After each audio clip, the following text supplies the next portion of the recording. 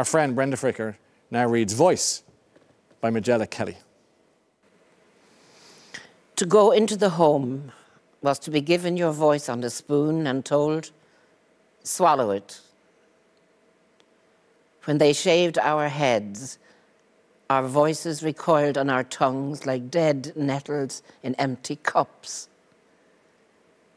When they took our names away, the tiny venomous hairs of shame bore untold holes in our throats.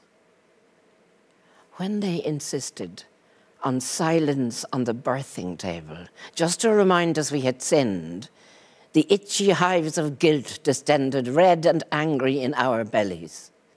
And when she said, the child of your sin is dead, my heart was an extinguished fireplace.